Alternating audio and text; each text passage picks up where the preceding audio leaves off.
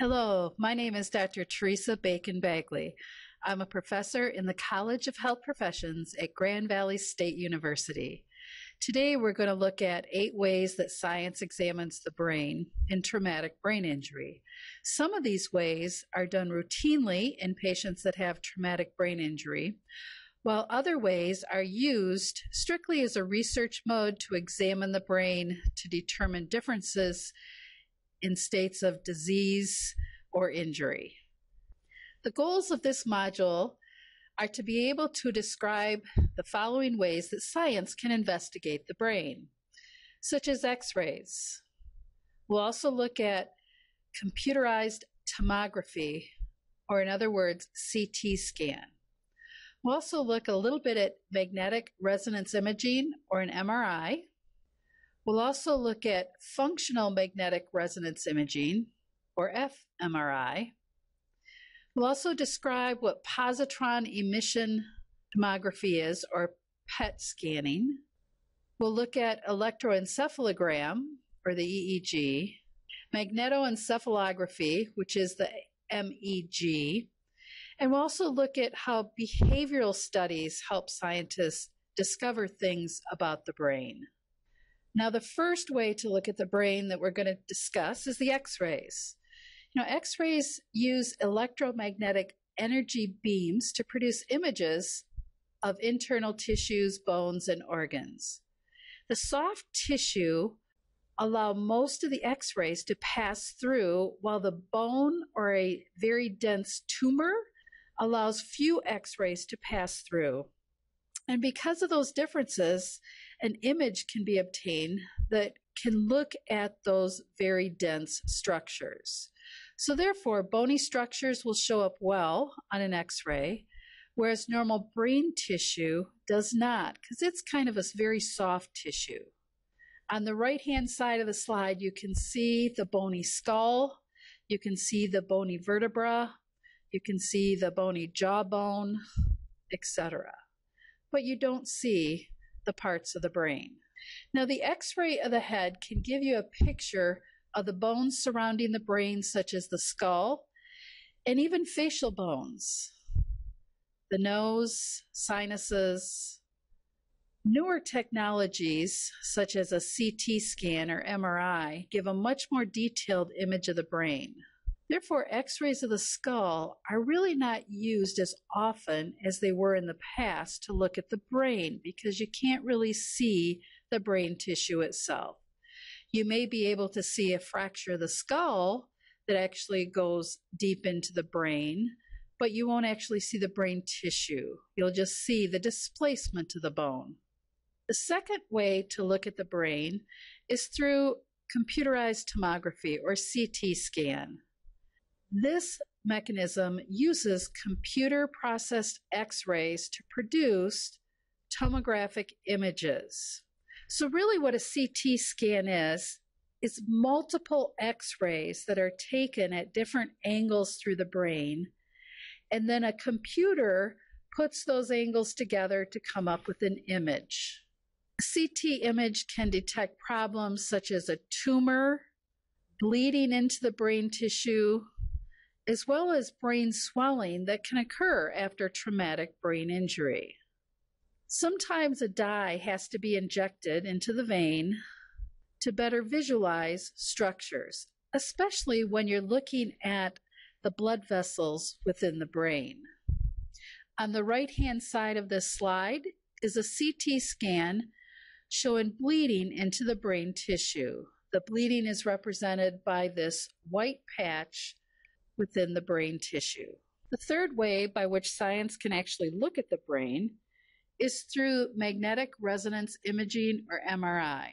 Instead of X-rays, the MRI uses high-level magnetic fields and radio waves to image the brain. MRIs are extremely useful in identifying tumors, blood clots in the brain, infections, any structural damage, active bleeding, or even swelling within the brain.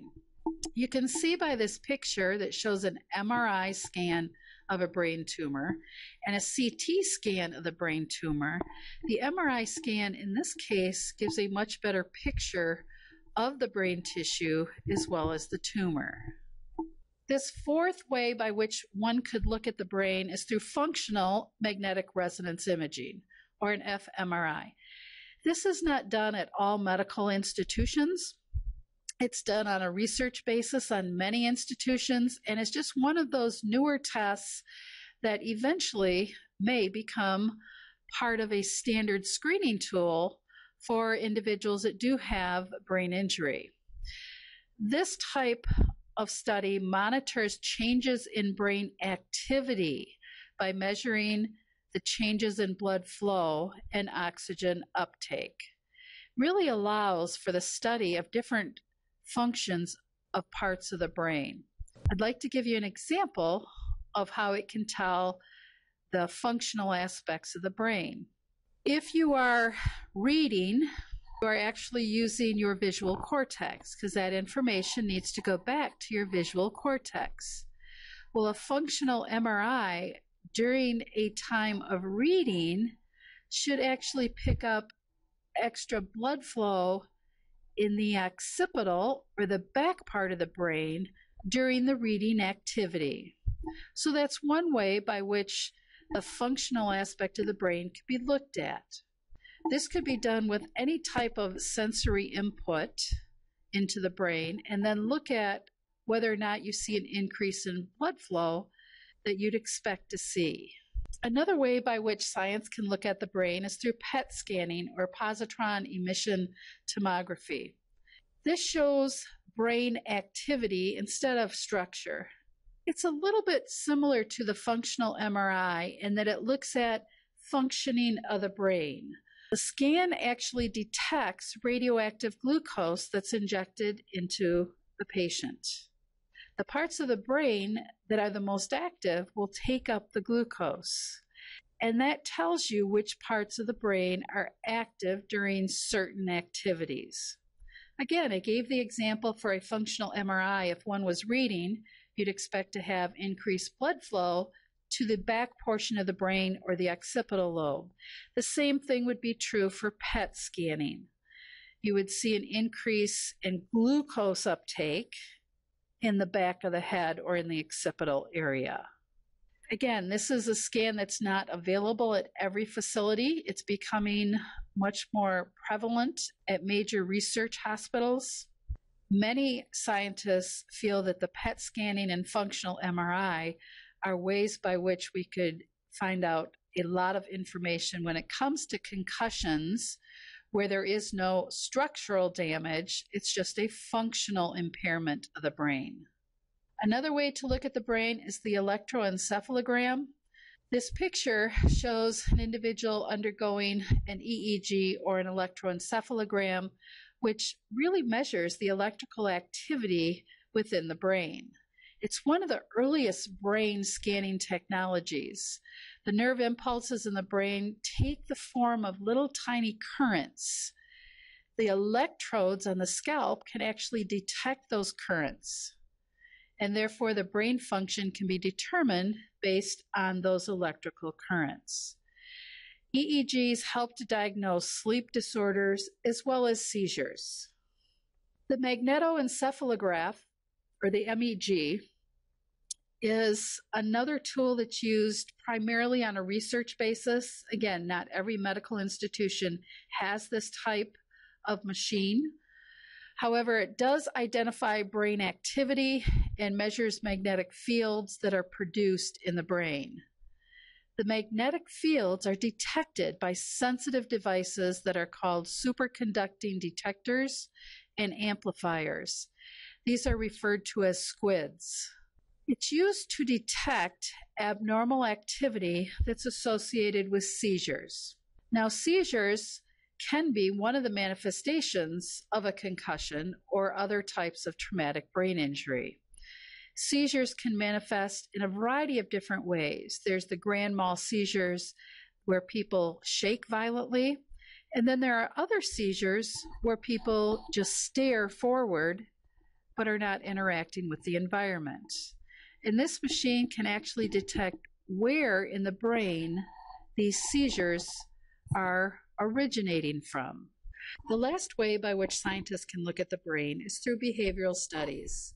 Scientists study the functions of parts of the brain by observing the behavior of people who have suffered brain damage or have degenerative brain diseases. Scientists can also use animal studies to investigate brain function.